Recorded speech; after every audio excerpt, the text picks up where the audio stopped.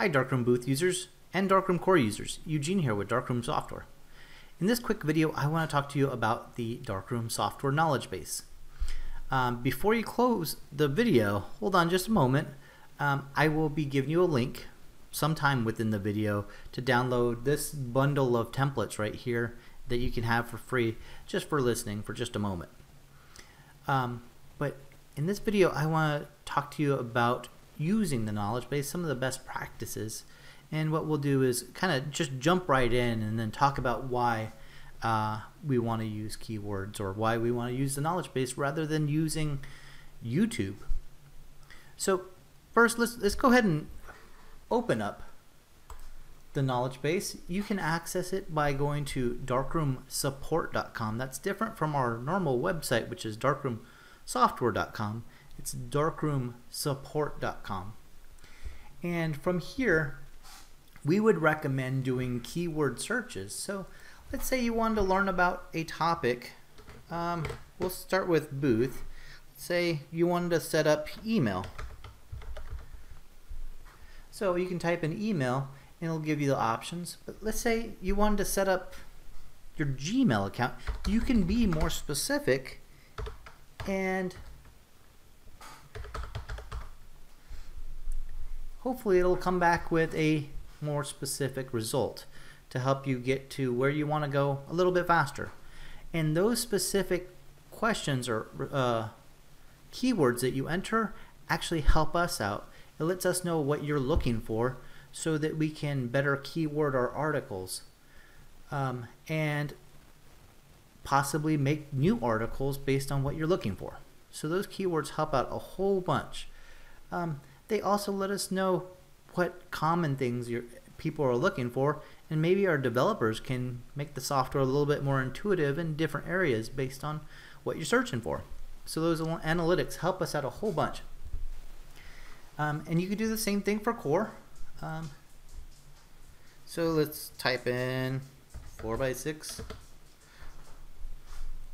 This is a video on how to set up a 4x6 package in Darkroom Core. So if you see that it says core and you're using booth or vice versa, just know that it could be for a different software. So just keep going down the list until you find the one that's right for you. The other option is you can browse the how do I section by category. So if you wanted to learn a little bit more about saving files, here are articles, and then the same thing for Darkroom Booth. Let's say you wanted to learn about saving files. Here's a few articles, and we put videos, screen captures whenever it can be explained simply in a screen capture, but for things that are a little bit more complicated, we try to add videos to help you along so you can work along with the video. And then you can also submit a ticket if you don't find what you're looking for, and it's possible that we don't have an article for it, and this lets us know, hey, we need to get up our game and create an article or a video and post it. So the other reason why you would want to use the knowledge base over YouTube, we put specific keywords in layman's terms or commonly searched terms for topics. So in YouTube we might say, you know, specifically what the video is for, but on the knowledge base, if you we put keywords like keyboard, bottom of the screen, things that you would likely type to help get you what you're looking for. And once again, when you type something in and you don't get a result, we get that information and it lets us know what you're looking for and what you're not finding. So with that being said, I told you that I would give you a link to download some templates. So if you go to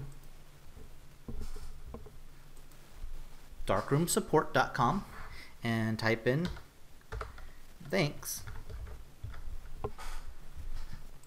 you can download this free template bundle And that's just my way of saying thank you for watching the video, sticking with me, and hopefully helping yourself a little bit. One more thing that I want to add. If you own a company and you have attendants or operators, make sure that they know about this website. So that means less support calls for you. Whenever somebody runs into an issue at an event, they can help themselves rather than call you in a panic. I hope this helps. Thank you very much for watching. Till next time.